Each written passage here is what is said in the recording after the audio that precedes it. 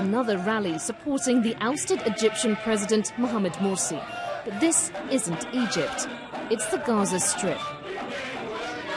Hamas, the Islamist group that governs Gaza, is ideologically linked to Mr. Morsi's Muslim Brotherhood.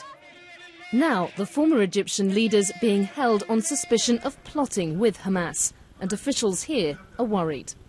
They have a plan in order to distort the image of Gaza, in order to start propaganda and media campaign against Gaza, against Hamas, against the government, in order to show Gaza as like a devil and Hamas like a devil. And I think they succeeded to do this in the Egyptian street, in the Egyptian society. Unrest across Gaza's border in Egypt's Sinai region adds to its problems. These Islamist extremists were killed preparing to fire rockets. Egypt's military recently stepped up its offensive in the Sinai. And it's destroyed many tunnels under the Gaza border. Palestinian smugglers use them to get around Israel's blockade and import cheap fuel and goods.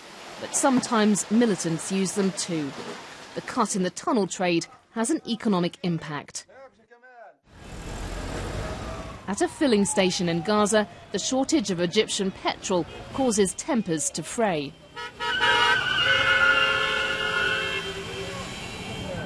And there's frustration here too, at the border crossing with Egypt.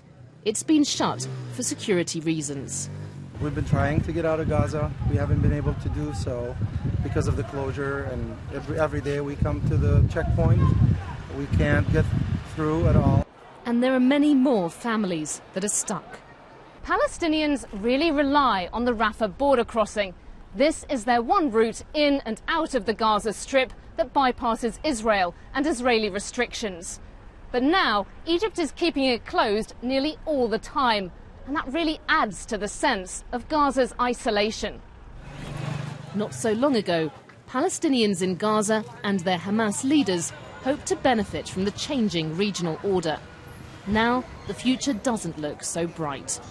Yolande Knell, BBC News, Gaza.